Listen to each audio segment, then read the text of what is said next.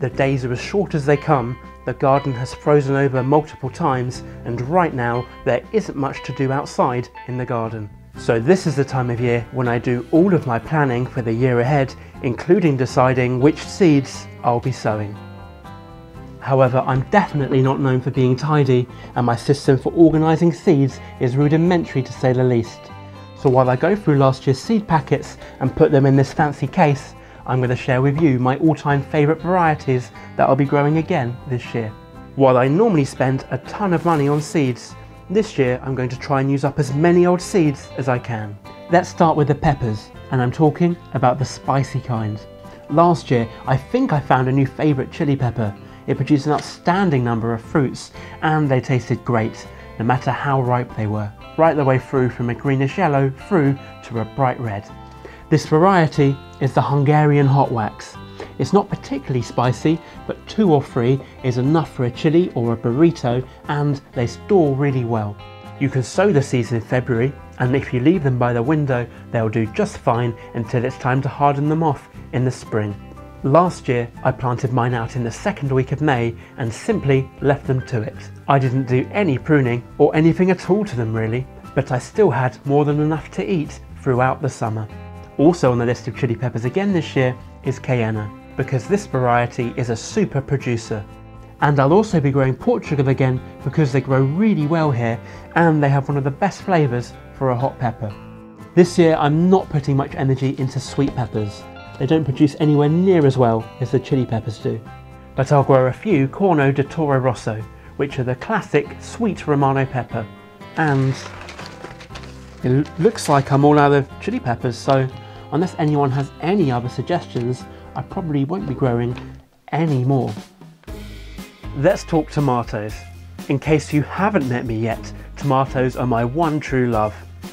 And as such, I've already started growing my tomatoes indoors.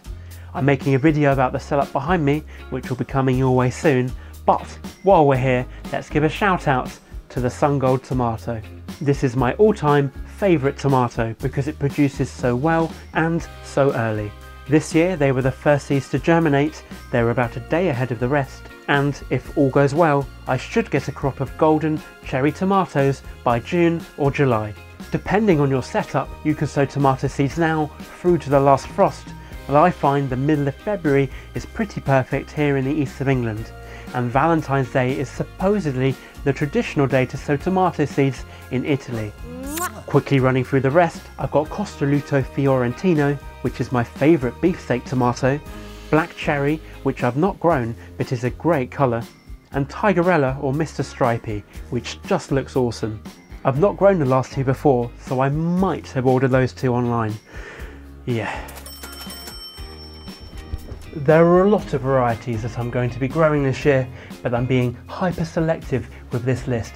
These are just the ones that I'm most excited about. I'm not going to talk about things like celery, which I don't enjoy, or varieties that I don't really like, or crops like peas, because I've not found my variety yet. However, last year I was delighted to have found a climbing bean which grows well in my clay soil and produces very tender pods. Oh, and this one is purple too. The variety is called Brunhilde. You can sow beans under cover from April onwards and transplant them after there's no more risk of frost. Or you can wait until after the last frost date and directly sow them where they'll grow. And to finish off the tray, if you're after a courgette or a zucchini, then I really enjoyed Gold Rush. This one is yellow and I think it tastes fruitier than other varieties, although maybe that's all psychological. It didn't suffer from powdery mildew and it produced non-stop last summer, so I'll be sowing this one again in April. I'll also sow more rockets or arugula, and I'll sow a batch now indoors under grow lights and again outside in the spring. Another plant that you can direct sow is sweet corn, and last year I tried Glass Gem, which is a multicolour variety. Bright Lights and Fireworks are both fine varieties of Swiss chard, which I'll keep growing a lot of because my chickens seem to be addicted. And to maximise how much food we grow, we mustn't forget about the flowers. I'll be adding Carmen to my list of marigolds to grow each year, and I'll keep on growing sunflowers like Evening Sun and Red Sun to improve pollination and reduce the pest impact on your garden, it's important to do things like this to support the many beneficial insects, including ones which eat aphids and other pests. If you want to employ passive pest control methods like those, then now is the ideal time to start planning out what strategies you want to use, like the ones I talk about in this video here. But it looks like my seed collection is finally packed away and organised into these fancy cases. So until next time, happy gardening.